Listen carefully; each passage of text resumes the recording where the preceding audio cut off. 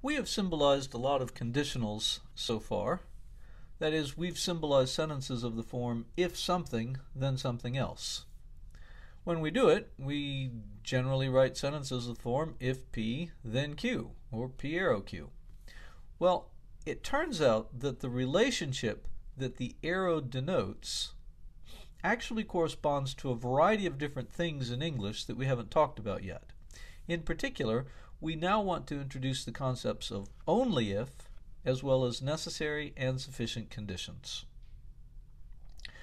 So in class, we pointed out that every arrow, every P arrow Q, can be read in four equivalent ways. If P then Q, P only if Q, P is sufficient for Q, and also Q is necessary for P. And the claim is that all four of these expressions mean the same thing in terms of their logical significance. Now, this can be rather confusing stuff. I remember when it was introduced to me, the relationship between necessary and sufficient really felt rather baffling.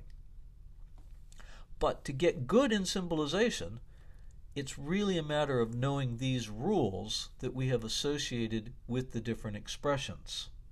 However, in this video, I'm interested in seeing if I can help you to understand how all of these expressions are related to each other and make this all make some sense. So let's start with this sentence right here. If you're a lizard, then you're a reptile. Symbolizing that is easy, right? It's just L arrow R. And we know that because this is an if-then sentence. If-then, and we know the rule for if. What follows the word if is the antecedent. So this is trivial. But now the interesting part is that we are claiming that every if-then sentence is equivalent to an only-if sentence. How would you read L arrow R as an only-if sentence? Well, it says read it as P only if Q, so that means L only if R, which means that in English, what does this turn into? Well, I conveniently have it right here.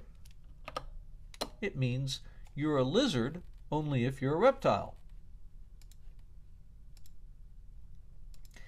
And the claim is that if you're a lizard, then you're a reptile means the same thing as you're a lizard only if you're a reptile. Unfortunately, I don't think that our intuitions do a very good job of recognizing the similarity between these two sentences. So I think if we're going to understand it, we have to draw a picture.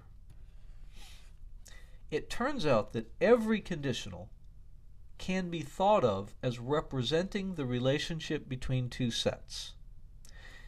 What is the relationship that's related to if you're a lizard, then you're a reptile? Well, basically the underlying idea is that all lizards are reptiles. And I hope it's obvious why this picture represents the claim that all lizards are reptiles. The set of lizards is inside the set of reptiles. And so notice this picture corresponds quite well to the standard conditional. If you're a lizard, then you're a reptile. If you're inside the lizard set, then you're inside the reptile set. And that is what this arrow statement can be thought of as expressing. But now let's think about the other one. You're a lizard only if you're a reptile. Well, what that means is that you can be in the lizard set only if you're in the reptile set. The only way to get yourself into the lizard set is to pass through the reptile set. If you think about both of these sentences as just describing this set relationship, I think that's the best way to see how they're connected to each other. Now the thing is, we use these expressions, if, then, and only if, in different circumstances, and there are layers of meaning that are associated with them, which I think makes it hard for us to see just in natural conversation that they mean the same thing. Well, let's go further. Every sentence of the form P arrow Q can also be read as a sufficient condition. And when you read it this way, all you're saying is P is sufficient for Q. So that means that L is sufficient for R, or if we turn that into English, what's it say? being a lizard is sufficient for being a reptile. Or lizardness is sufficient for reptileness. And again, that makes perfectly good sense with the picture, right? Being in the lizard set is sufficient for being in the reptile set. Being a lizard is enough to make you a reptile.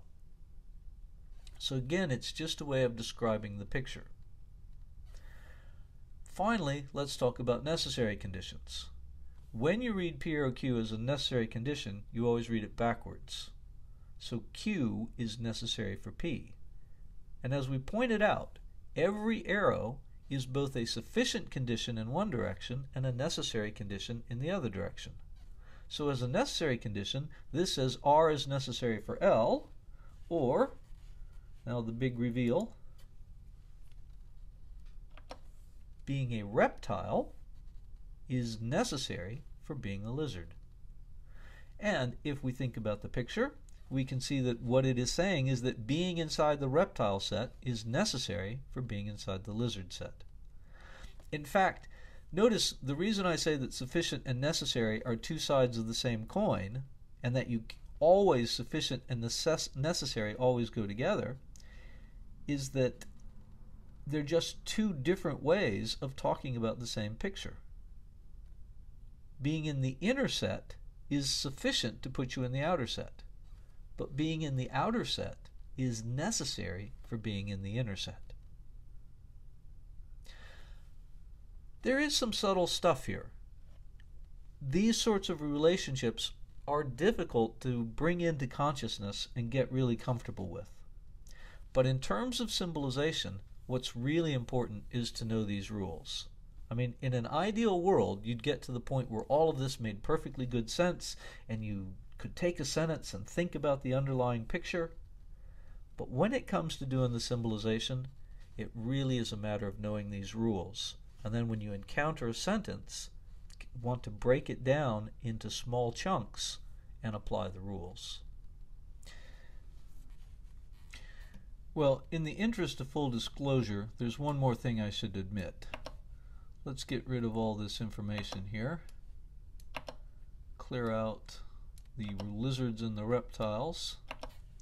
Yes, if this was a better video, it would involve actual lizards and reptiles, but it's not that good a video. I forgot, I have to unlock all these things. Unlock them all. There we go. Now I can get rid of this. There we go. So let's consider a different sentence. If you study, then you'll pass. So the claim is that every if-then sentence can be read in all four of these different ways. Now the sentence that we just saw, it was chosen because it actually sounds pretty decent in all four of these different ways. But how do you symbolize if you study, then you pass?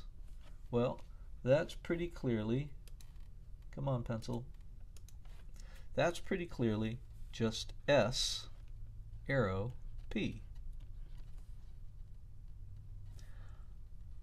Well, if you think about the sets, what's this sentence going to assign to the two sets? Studiers on the inside, passers on the outside. If you're a studier, then you're a passer. Okay? How do we read this as an only if sentence? Stop and think about it for a second.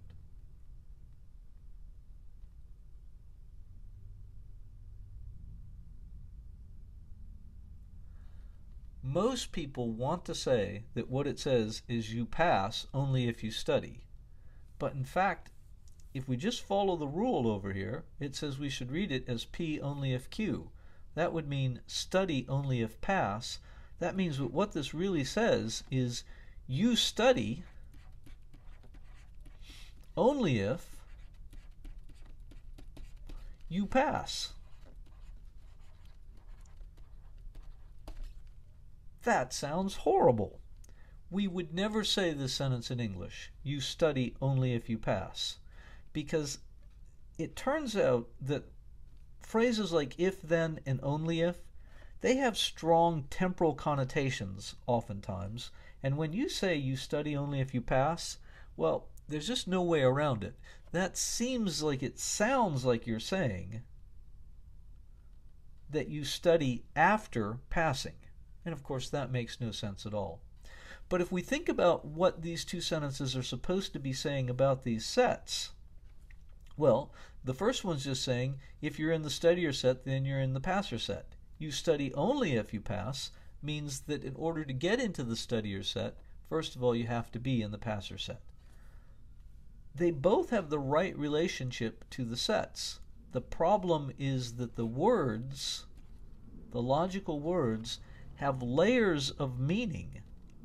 They have connotations that go beyond the mere logical structure that they're related to, and these extra layers of meaning make it so that we wouldn't use them in the same circumstances. And so those differences of meaning are what can oftentimes confuse us. Notice this really isn't any different than the situation of and but. And but don't mean exactly the same thing, but in terms of the logical significance, they do. So I wanted to point out this bit of trickiness. I suspect the bottom line is you have to be careful about your intuitions. Sometimes things won't make sense, and that's why when you're symbolizing, the rules are especially important.